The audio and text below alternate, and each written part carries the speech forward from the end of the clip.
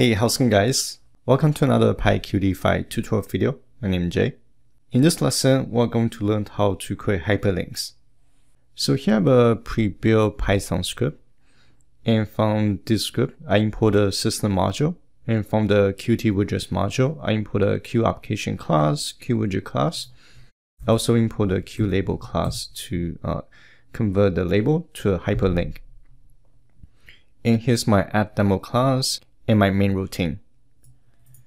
Alright, so before we can create a hyperlink or hyperlinks, we need to understand how to create a hyperlink using HTML markup. So here's a brief documentation showing you how to create a hyperlink in HTML. So first, we need to insert the A tag. The A tag defines a hyperlink. And inside the A tag, we need to use this href attribute and providing the link, followed by the text you want to display. And here's an example. So if you want to create a hyperlink that shows visit w3schools.com, and this is how you create a hyperlink in HTML. Now let's go back to our Python editor. And here I'm going to create a class. I'm going to name this class as hyperlink label. And this class is going to be my QLabel template to expedite the QLabel widget's creation. I'll pass the QLabel class as the parent class. Inside the init method, I want to insert parameter called parent. I'm going to set the default value to none. And within the hyperlink label class, I want to increase the font size using the setStyleSheets method. I'll set the font size to 35 pixels. And next, I want to insert a method called setOpenExternalLinks. And we need to set the value to 2. So this setting will allow user to automatically open a link. And here I also want to insert a setParent method. I'll provide the parent object as the parent class. So this is everything we need to do in terms of configuring the hyperlink label class. Now let's go back to the app demo class. Here I'm going to create a variable. I'll name this variable link template. And this is going to be our template to construct this HTML markup. So I'm going to do this. I'm going to just copy this.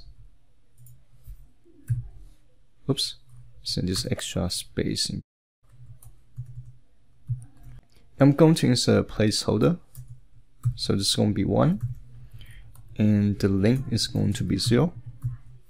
And that's it. Now we can create our hyperlinks. I'm going to create 2 hyperlinks. So one is to navigate to googles.com. And the other hyperlink will navigate to github.com. Here I'm going to type label1 is equals to hyperlink label, and I'll insert the cell reference as the parent class. I'm going to set the text with the link template variable, that format. The first placeholder is asking for the link address, so here I'm going to insert googles.com, and the second parameter is going to be the text that I want to display. And here I'm going to type google.com. And that's it for the first hyperlink. Now let's create hyperlink number 2. And here I can just change the address to GitHub. And I'm going to display click me. And that's it. Now if I save and run the script, and if you have a typo, it should be capital P. And here I have another typo somewhere. Let's take a look. So parent is not defined. Oh, so here, this should be parent. Here I see my labels are overlapped. So here, let me fix that real quick. So I'll move the second label to 100 to the right and 100 to the bottom. And that looks much better. Now if I click on google.com, and that opens google.com on my browser. Now if I click on click me, and I'll open githubs.com on my browser. Alright, so this is everything I want to cover in this video, and hopefully you guys found the video useful.